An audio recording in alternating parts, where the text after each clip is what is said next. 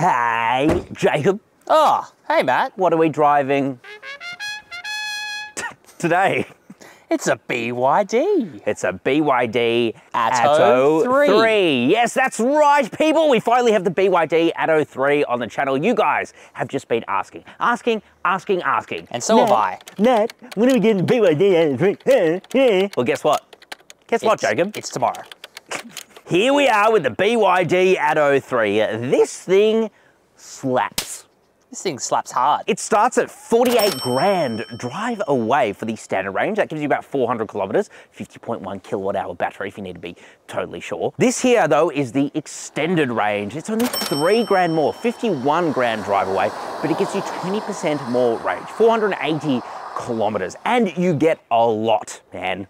You know what I think? What? I think you'd be nutso schmutzo not to get this one. You would be nutso schmutzo not to buy the BYD Atto 3. So today we're going to take you for an exterior tour of the BYD Atto 3. I'm just going to say BYD. We're going to take you for an exterior tour of the BYD. Then we're going to check out the practicality and, of course, the wacky and wild interior, which we love. We love wacky and wild things. We're little silly billies. Then we're going to drive this thing. We're going to give it lots of sauce, and we're going to performance test it. See just how quick it is from 0 to 100 kilometers per hour using our specialist timing gear. And of course, we have a full written review of the BYD Atto 3 out on our website now, CarSauce.com. So make sure you check that out after this. Jacob, can we please get into it? All right, friend, I actually want to start with one of the more disappointing things about the BYD Atto 3, and that's here in the little charge port. Because yes, this has AC charging, but it's also got DC charging, fast charging.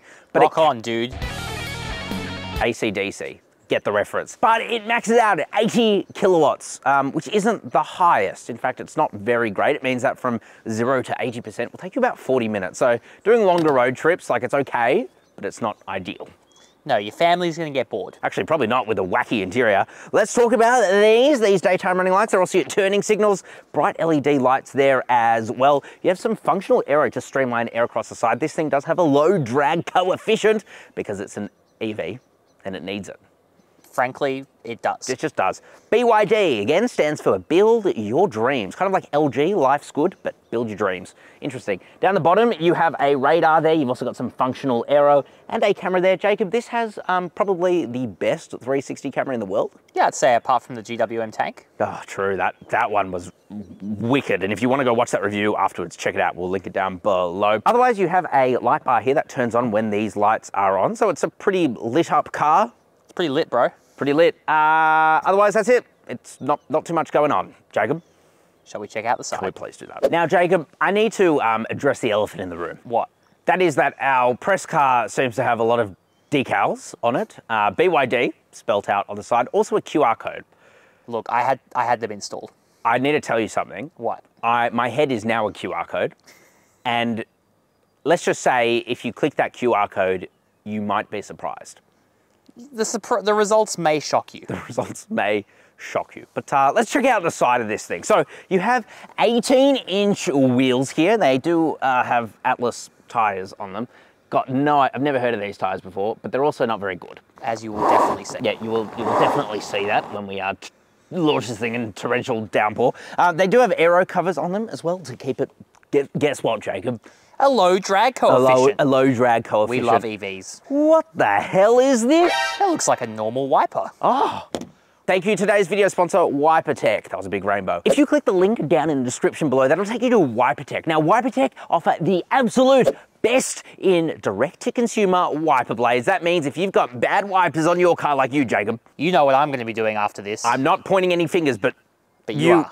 You have some pretty bad wipers on your car, man. You got some pretty pointy fingers. Probably pretty dangerous. WIPERTECH use high quality and durable Teflon embedded wiper blades that work in all weather conditions. I can attest, I've got them on my car. Got them on too, actually. They also provide local support with free express delivery when you use my link down below and get 15% off your order using CarSauce 15. Just bloody click the link. Helps the channel out as well.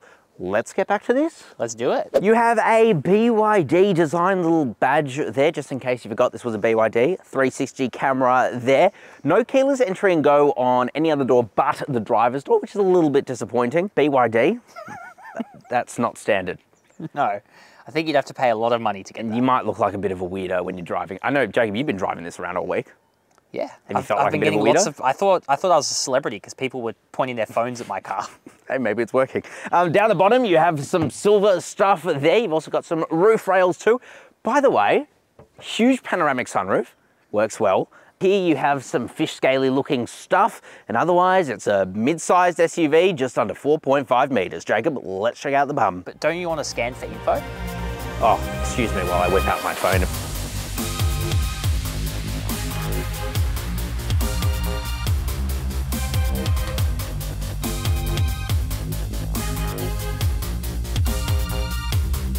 Alrighty friends, so coming to the fat bum of the BYD, or should I say, Build Your Dreams Atto 3. They're replacing that with just the BYD badge. God, thank God. That's got to be the longest logo ever. It's a little bit long on the tooth. I don't know what that means. Check this out, Jacob. You have a really nice light bar with some cool LED lights. A small little EV badge there. You've also got Atto 3 spelled out there as well. Roof spoiler, which is always good to see. I quite like the back of this car, man. It's really nice. It's elegant is how I would describe it. It's very simplistic. Then down the bottom, you have just a lot going on with your diffuser and a very random and large rear fog light, but it looks pretty cool. Agreed. Do you mind if we check out the practicality? Please do. Alrighty, friend. Let's talk about what this thing can put in its bum. Was that English?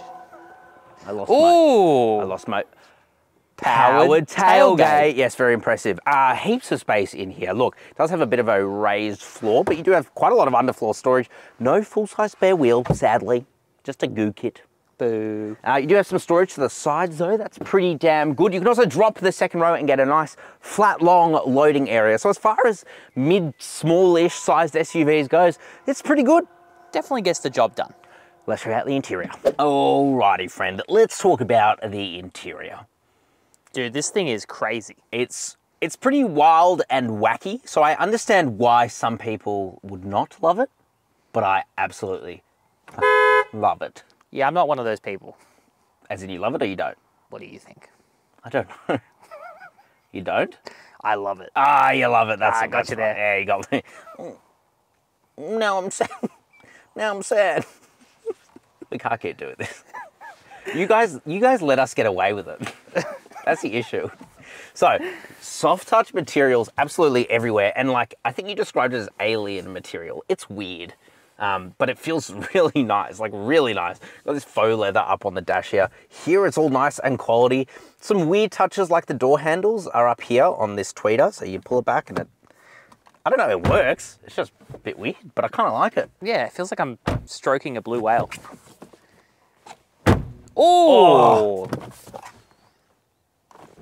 Bro. Oh! Bro, show them my That's favorite quality. feature of the door.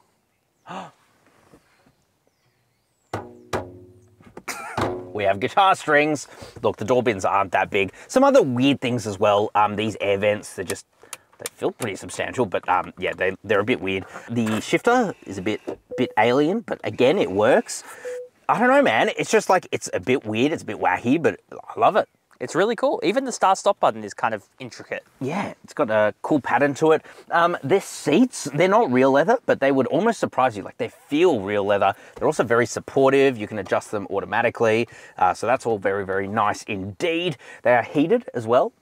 I think for me, the highlight of the interior is the seats. It's actually very, very impressive.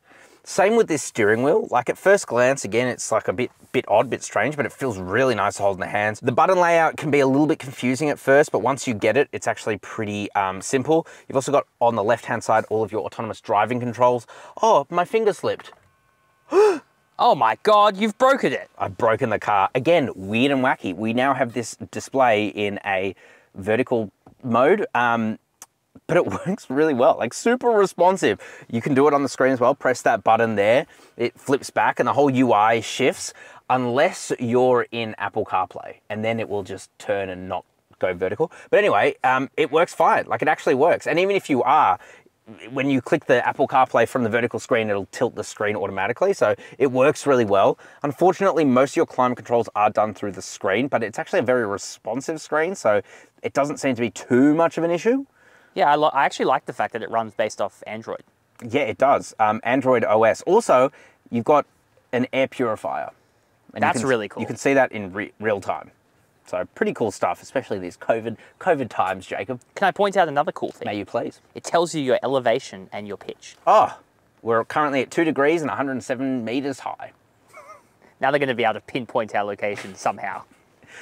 Here you've got a pretty decent sized glove box. You've got a wireless charger there too. Heaps of storage under here with a USB-A port, USB-C port, and a 12-volt socket. You've also got some functions for your aircon, but I wish temperature was there as well. I don't know, it's almost useless to have these buttons anyway because you literally have to do it through the screen. Your mode selectors here as well for your drive modes. You've also got your regen here, and you've got an off-road mode, which we probably should have done when we launched this thing because this car doesn't have much traction on these Atlas tires. Up in front of you, you have a motorcycle display, look, which is fine. Like it's neither good nor bad. I honestly don't really care about the digital instrument cluster being tiny. No, but it is a bit small. Sound system in here? Unreal. Really good. Unreal, really, really good. I don't often see that from Chinese manufacturers, so I'm glad it's here. You've got a couple of cup holders here. This is nice and soft. In here, you've got quite a lot of space as well. As I said, huge panoramic sunroof, which is really nice to have. And actually, I feel like the center armrest is a good example of just interesting textures that they've used everywhere. Like, yeah. It's not just standard, you know? No, it's got like a corrugated feel to it. Feels really, really nice. Overall, man, I'm super impressed with this interior. Like, it's genuinely very, very good. Me too. I was wowed.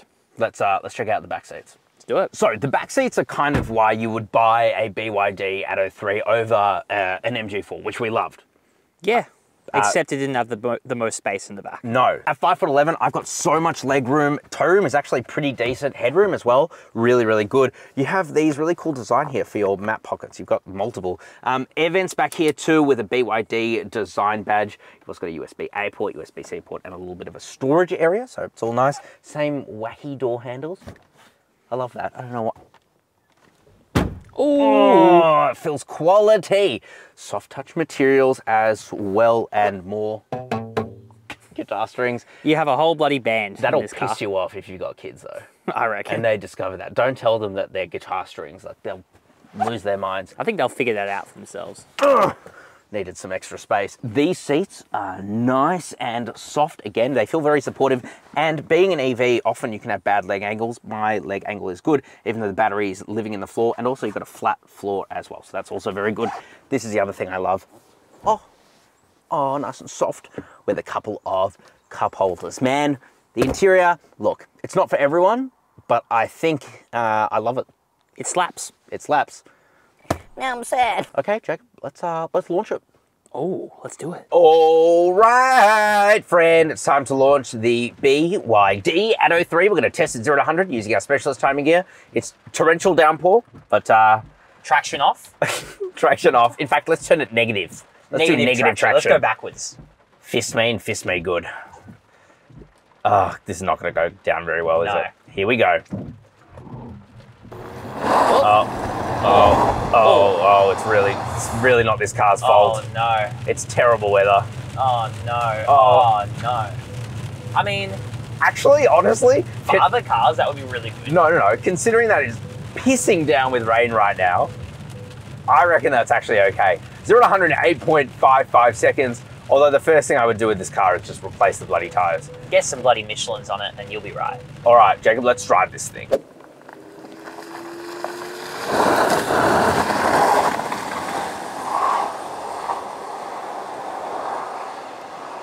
Alrighty, friend. Driving the BYD Atto 3. Number 3. In torrential downpour. It's essentially the end of the world, and we continue to review cars. That's just because we're good guys, Jacob. We're good guys. Let's change the mode into... Oh, we're in sport mode. Ooh. Yeah. You see what I mean there with a little bit of the torque steer? A little bit of torque steer. I don't mind it though, because torque steer is very sporty. You know, gives a bit of a sporting prowess to a car. Makes me feel very confident. Wow, we really have to talk loud with this rain. Powering the BYD Atto 3 is a single motor up front. Jacob puts out an insane 150 kilowatt of power, 310 newton meters of torque. Bloody hell. Unfortunately, because we are on some pretty average tires, I'm gonna have to be very careful. I'm very scared. But let's talk about the ride quality, because that's something that has genuinely impressed me.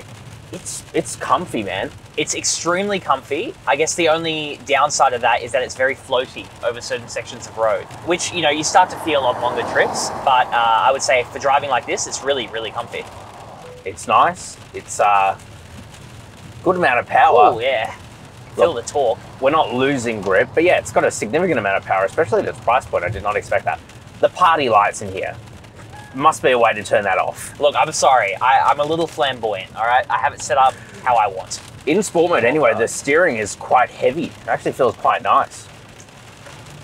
Oh, nice and weighted. I like it a lot. Yeah. I think this car handles pretty well for its weight. I think so. I do wish we could give it a bit more sauce around these corners, but it's a we have to be very careful.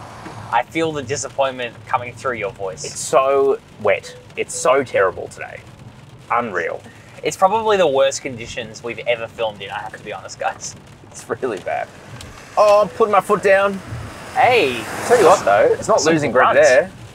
Maybe I was wrong about these tyres. Maybe I was a bit wrong. I'm still going to be very careful.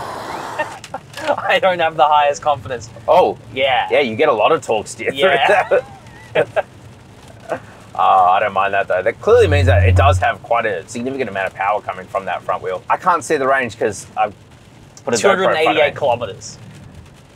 I think that's a little bit disappointing, perhaps. If you're on the freeway, it's gonna drop.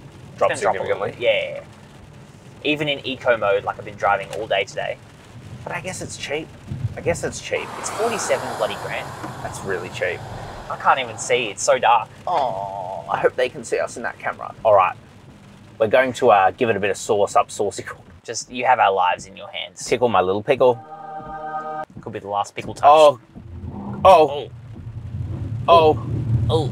God. That was actually okay. We get more wheel spin in combustion engine cars there, to be honest. All right. We're going to go nice and carefully. Oh, very gentle. Oh. Nice and gentle. Oh, I don't want to lose it. Oh my God. Actually pretty good. Hey, that's actually really good. Okay. That handles very well. Now we might go into a wall. Oh, I'm going to try not to understeer. Oh God. Okay, we're understeering a little bit. I mean, it was just a very consistent, gentle understeer throughout that whole corner. It truly was. But you know what? Given the conditions, that was surprisingly good. Good job. And apart from this rain noise, would you say that the noise inside of here has been pretty good? It's been really good, especially considering that we have a massive sunroof above us. That's nice. Which is really nice. Oh, that's nice. But you know what? Can you hear any rain on the sunroof? No.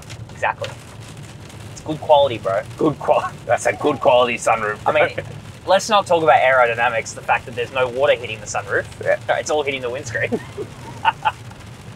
But you can't hear anything. It's that drag coefficient. Look, Yeah, man, I'm impressed.